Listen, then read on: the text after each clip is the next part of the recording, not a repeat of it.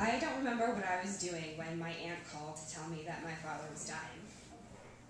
Probably it was something inane, like watching The Bachelor. She didn't say the word death or dying, of course, but the message was conveyed, and I was told to come to Tucson immediately. My dad had been in the hospital for almost 2 weeks at this point, alone, save for the daily visit from an amazingly generous neighbor. He came in with pneumonia. It was much later that they found the cancer. After my aunt called, I called my brother, Johnny, in New York and relayed the news precisely as it was relayed to me, in a perverse game of telephone that somehow made me appear rational and calm. I was simply a messenger. My brother, as I did, received the news rather stoically, with a litany of okays and promises to book airfare. It was only after I hung up that I burst into tears. When I saw my brother next at Northwest Medical Hospital in Tucson, it was evident that he had been crying relentlessly, something that I have maybe witnessed twice in my life, once at the haunted mansion in Disneyland when we were there in diapers. It was impossible not to cry at the sight of our father, who now weighed less than I did and twitched uncontrollably from the endotracheal tube that was doing his breathing for him, and the straps that kept his hands from ripping it out of his throat, which the nurses told us he tried to do every 10 minutes. He was heavily sedated, and when his eyes did manage to open, they were not his, but the mucousy, glazed-over cow eyes I recognized from growing up on a farm. His lips were cracked and dry, and he drooled from the inability to close his mouth around the tube. As Joan Didion wrote in The Year of Magical Thinking, the power of grief to derange the mind has been exhaustively noted. Yet this derangement is something whose cure can only be lessened with time. It's not considered a pathology. I was so deranged during my time in Tucson that I couldn't even write in my own journal. I felt that whatever I wrote about my father would come true, and I did not want to jinx anything. I also couldn't have a single conversation that wasn't punctuated by uncontrollable fits of sobbing. Even the most benign questions, are you hungry, do you want to go for a walk, caused my grief to flare anew. With the doctors, I tried to retain an ounce of composure, even though I could not understand why they were asking me, for all intents and purposes, a child, to sign documents that said do not resuscitate on them.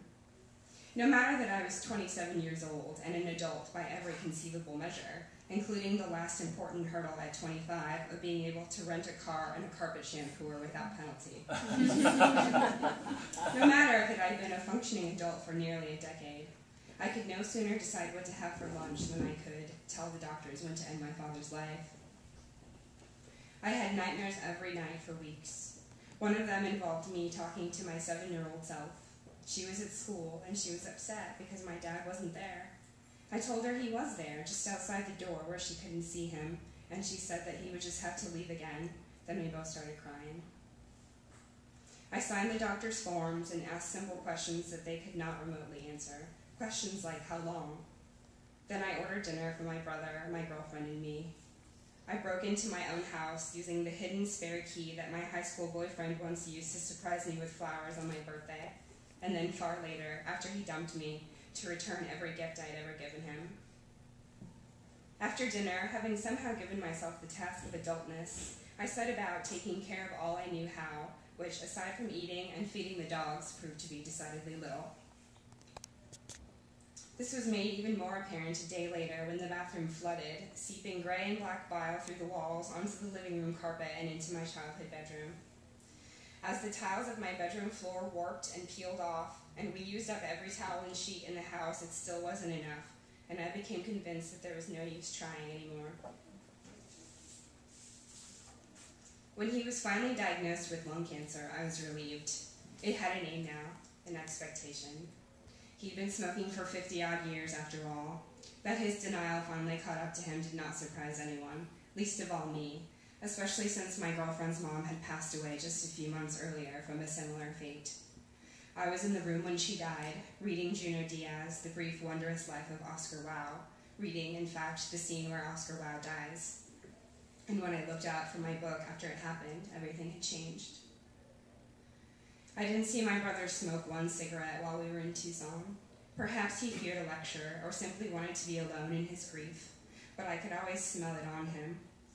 Just like after my dad quit smoking once before when I was a teenager, but it didn't last. and he took the habit up again in secret. Instead of admitting his defeat, he took really long trips to the gas station. He started closing his bedroom door more often. He went to get something from the shed and came back 15 minutes later reeking of smoke. I wanted to tell him that I knew that I didn't consider him a failure, but instead I just played along. In another nightmare, Johnny and Dad were both talking to me at the same time. I told them to stop, that I couldn't understand them, but this just made them talk louder until they were both shouting and spitting in my face. There were moments that I hated him too, even as he lay unconscious, emaciated in the hospital gown, for the addiction and for the power it had over him. I'd always hated it, and as a child took to passive-aggressively hiding things from him when I could, cigarettes, lighters. When he was finally breathing enough on his own that he could take the tube out of his throat, he noted with irony that he had just quit smoking a few days before he ended up in the hospital. I wanted to believe him, but my grief made me vulgar. I frantically searched the house and threw away every ashtray I could find. It was imperative to me that they not exist anymore, not even as trash. Before the bathroom flooded, I found a sticker in my room of a family of gangster jesters, which I have for some reason kept for over a decade, in addition to several impersonal birthday cards from my orthodontist. Did you get those? Purging, I thought, was something that I should do immediately, something responsible. I got through about 2 drawers before I found my San Francisco address written in his handwriting, which sent me into another flurry of tears. The last nightmare, the worst of all, was just a sound, an explosion right in my face. It came without warning, propelling me out of the bed. When he was still intubated, but the doctors lessened his drug intake enough for him to be semi-conscious, we tried to communicate with him using a chart that had big letters and numbers on it. We held it out to him and told him to spell out what he wanted, but he was too weak to even point with any accuracy, and his first and only attempt to ask for water spelled out wharf. Wharf? My brother asked, amused. You want to watch Star Trek? The smile on my dad's face was the first sign of life I'd seen from him in days. A social worker came to talk to us about death, and she was so unremarkable that the only thing I remember about her is how fucked up her teeth were. As the weeks went on, and my dad stubbornly went on living, the doctor's prognoses became less and less dire. His cancer went from taking up the whole left lung to about the size of a quarter. Instead of relief, though, for I was far past that stage, I became furious.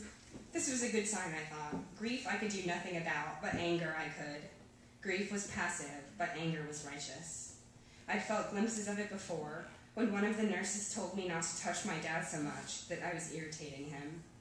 As if being chained to a hospital bed with tubes in his nose, throat, stomach, and veins, and being sedated 24 hours a day wasn't the real reason he was irritated. No, it must have been me touching his feet. I could also, I found, read books and internet articles about lung cancer. It seemed important for me to learn about this thing that I was avoiding by incessantly checking Facebook and sending cryptic yet alarming text messages to friends. This is when I learned that approximately 3,000 lung cancer deaths occur each year among adult non-smokers from secondhand smoke, and that living with a smoker increases a non-smoker's chances of developing lung cancer by 30%. Research also suggests it may increase the risk of breast cancer, nasal sinus cavity cancer, risk of leukemia, lymphoma, and brain tumors. This information that I was gathering, which was supposed to make me feel in control again, did nothing of the sort. So I switched to mycopollen's in defense of food, which made cancer much more manageable because it talked about it in vegetables. As I set about planning all the nutritious cancer-fighting meals that I would make for us, buying cruciferous vegetables and leafy greens, and as soon as he got out of the hospital, I went into the kitchen and prepared several dishes, while my brother instead drove to Carl's Jr. and bought them both bacon Western cheeseburgers and fries and sodas, which they ate out of wrappers, while my girlfriend and I ate what I made in silence. We watched Seinfeld reruns together at the dinner table, and for brief moments we were a family again, and I no longer felt like a failure for not having a job in San Francisco or even an interview. and the life I was struggling to maintain in a new city became inconsequential because I was supposed to be here, participating in this ritual of nothingness with my dad and brother and girlfriend, watching Seinfeld and eating wordlessly. My dad continued to defy the doctor's odds through chemo and radiation and physical therapy until I got a phone call from him in September saying he was officially cancer-free. He told me this right before I was supposed to go on a date with a straight girl who, coincidentally, asked me out after I offered my condolences for her mom's cancer diagnosis.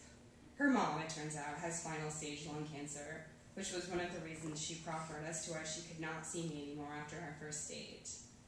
I didn't believe her excuse, but I sympathized with it nonetheless.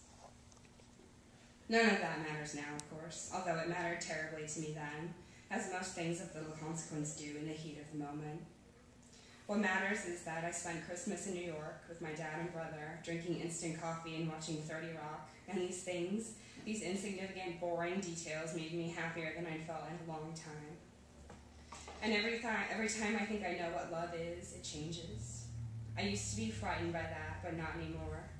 Everything changes, my dad once told me, in an effort to get me to come out of my room after my teenage heart was broken for the first time. But everything stays the same too. Thanks. Oh.